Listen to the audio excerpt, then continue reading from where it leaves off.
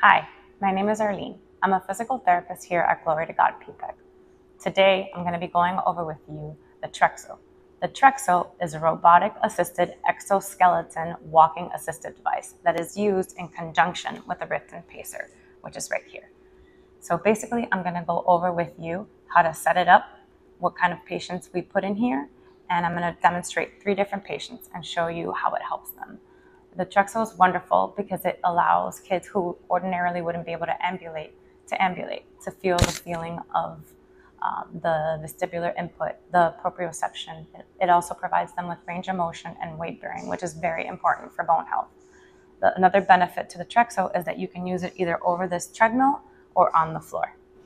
Another wonderful thing about the Trexo is that all of the information is stored in this tablet. So what you would do is you would input each child that you're going to use it with. You set their parameters. You would go to new session. And then here where it says gait, you would set their parameters according to their range of motion. So if someone has a knee flexion contracture, you wouldn't take them past what their available range of motion is. So this allows us to be able to keep track of each child and how much they progress over each session. So if I go to activity here, you see all the sessions that this patient has had, and the higher ones are obviously she performed better. Of course, the kids are our boss, so if they're having a bad day, we take them off. You know, we don't use it every time. We use it in conjunction with regular gait training, or for the kids that are non-ambulatory, this is the only gait training that they... So first you want to set up the actual pacer. To set up the pacer, you're gonna raise it or lower it depending on the child's height. You're going to modify the chest prompts. They slide in and out, and obviously you clip them in. And you can also adjust the seat. We can lift it up or low and slide it forward or back and tilt it up or down, as you see. Okay. Then we're going to measure this number that you see right here. So what you do is you would take measuring tape, and in centimeters, you would measure from the greater trochanter to the tibial plateau, and then from the tibial plateau to the bottom of the heel. I'm going to grab our first patient. So this is Ethan. So we were talking about kids of different functioning levels. Mr. Ethan is non-ambulatory and depends on the wheelchair for most as his primary mode of locomotion.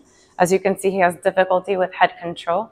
The Trexo, I find, helps him maintain his range of motion. Obviously, it provides weight bearing and proprioception, and I find that it helps him a lot with his head control. His mom has also reported that she finds great benefit to it.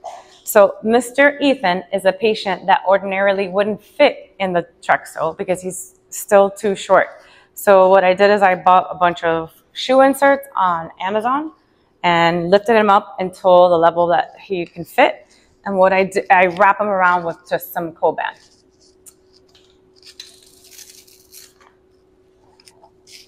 So I'll do 1 foot, and to not bore you, we'll cut and show him in the Trexo.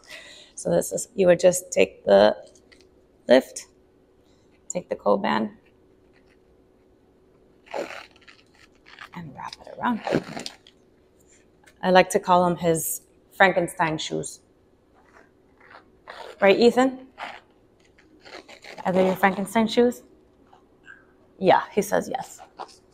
Are they your Frankenstein shoes? Yes. So what I find is you want to really wrap it all the way around because the lift gets stuck on the tread. And then you have to pause. And the cold. Okay, so we've set Ethan up in here. I adjusted the foot plates, the leg length, and the hips. I've also adjusted the chest prompt.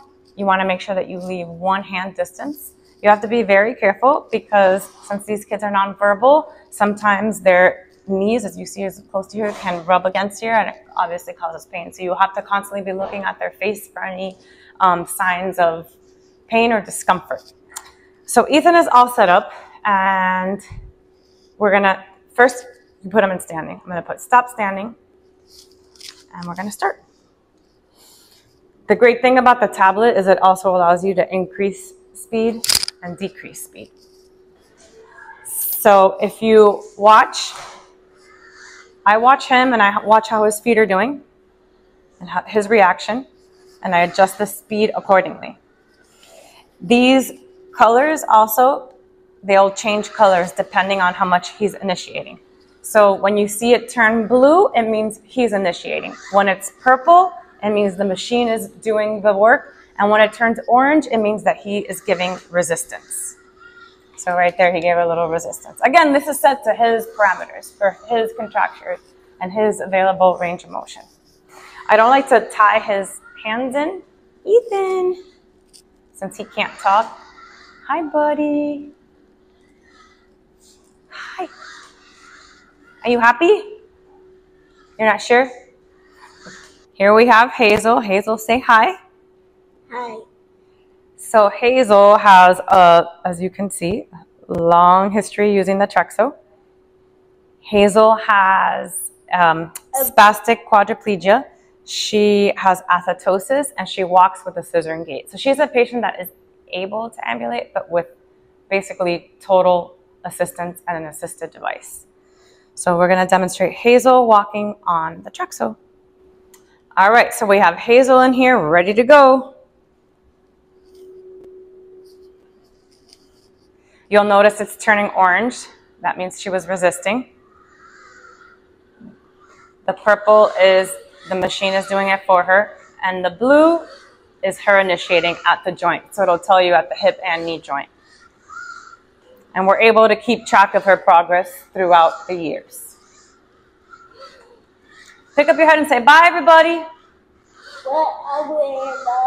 Say bye, everybody. Bye. Okay.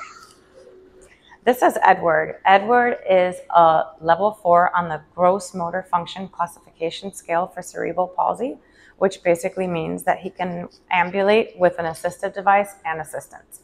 What I find is that the Trexo helps that carryover with his ability to ambulate with an assisted device greatly. He's able to initiate more. Eddie, say hi.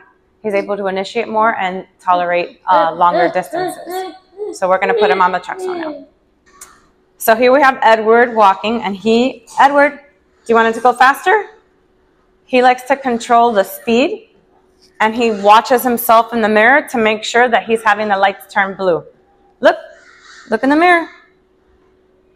You see? Good job. You want it to turn blue, okay? You have to push with your legs. Do you want it to slow down or faster? Which one? Faster. You're going to be running? Look up. Look up. Good. Push with your feet. Which one do you want it to do? Go faster? You want the whole tablet? Okay. Let's see. Make them turn blue and I'll give you the tablet, okay? But look up top. Look up top. Good job. And Eddie tolerates this for 30 minutes at this point, and we're able to track his initiation. He's doing great. Stay tuned. We'll be demonstrating these same 3 patients' progress over the next 6 months. We'll show them walking if they're able to off the Trexo and on the Trexo, and I'll demonstrate how much they've improved in their initiation. Until next time, see you later.